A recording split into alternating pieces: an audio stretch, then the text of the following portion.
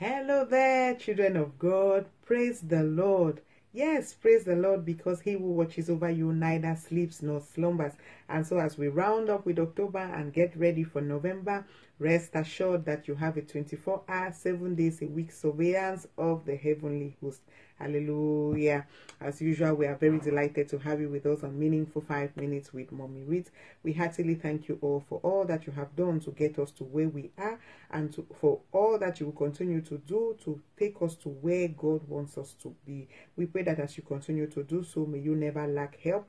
May you always meet your destiny helpers who will take you to your next level in Jesus' name.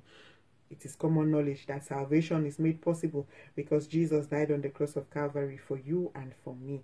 And so if you have not yet made that determinant decision, that decision that will determine where you will spend eternity, beloved in the Lord, make no delay, for the clock is ticking and ticking fast. Hallelujah. We've also been able to deliberate on several topics from slots 1 to 95. The last being the fact that greater is he that is in you than he that is in the world, and that those who are for you are more than those who are against you. And so don't minimize yourself, don't underlook yourself, because you can do it. And also we should not use the blessings of God, our status quo, our intellect, our anointing, and all that we can think of to underestimate the people around us, because the people around us might just be the bearers of the solution to our situations, and that because one with God has always been majority and all without God has always been minority. Don't underestimate anyone, especially one with God. Hallelujah. On that note, today in slot 96, we are encouraging ourselves to dare to be different. Hallelujah. We have as main passage Genesis chapter 37 from verse 1 to 4, where the Bible tells us of a story of a character called Joseph. The Bible presents him to us as a 17-year-old young man who stood out, who was always going to report the wrong deeds of his brothers to his father. In the word there, you see that you are taking a risk, you are making an effort, you are getting out of your comfort zone to be different in the way you talk, in the way you act, in the way you react, in the way you dress, in the people you mingle with, in the places you go to. Hallelujah. And so because Joseph was able to remember his creator in the days of his youth, as we are told in Ecclesiastes chapter 12 verse 1, don't look at yourself as being only a youth, because you can make the difference even at your young age. And by the way, this is an appeal to the parents out there to pray for grace not to discriminate amongst their children. Even if you love one child more than the others because of circumstances beyond your control, pray for grace not to show it openly, so that this will not trigger strife, jealousy, envy amongst your children. Hallelujah. And so we see other Bible characters who dared to be different. Rahab was a prostitute in Joshua chapter 2 from verse 1 to 21. She took the risk of lying that the spies had left her house, but because she dared to be different, her family was saved. Rahab got the revelation that Canaan was going to be given to the Israelites, and so she made the spies promise.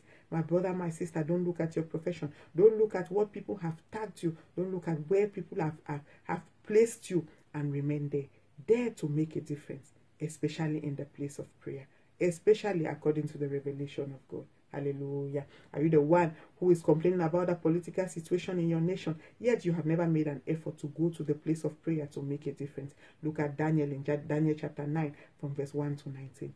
In the place of prayer, he made a difference in his nation. And so instead of complaining about the political situation that is so wrong in your nation, go on your knees and make the difference. Hallelujah.